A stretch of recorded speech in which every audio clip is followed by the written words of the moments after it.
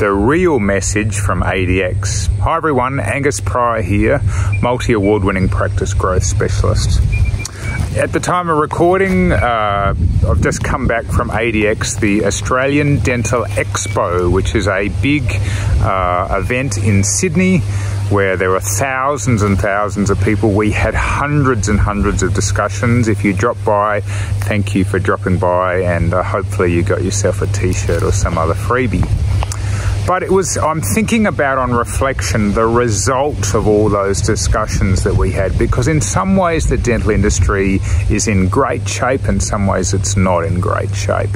It's in great shape because, you know, there's all these technological advances, which is exciting, and hopefully you're able to implement those in your practice.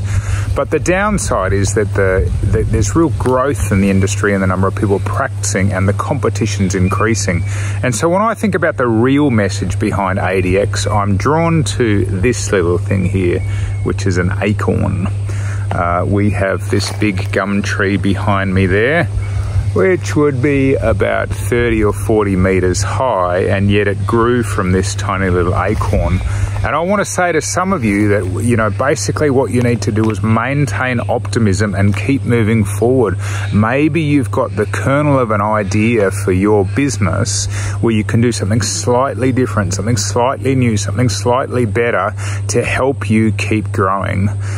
Because as I say, there's reasons for optimism, but there's also some reasons for concern. And one thing's for sure, if you stick your head in the sand, that's not going to help. So I just want to encourage you, there's cause for optimism. If this acorn can create that massive tree, then your idea and your inspiration can cause something amazing at your practice.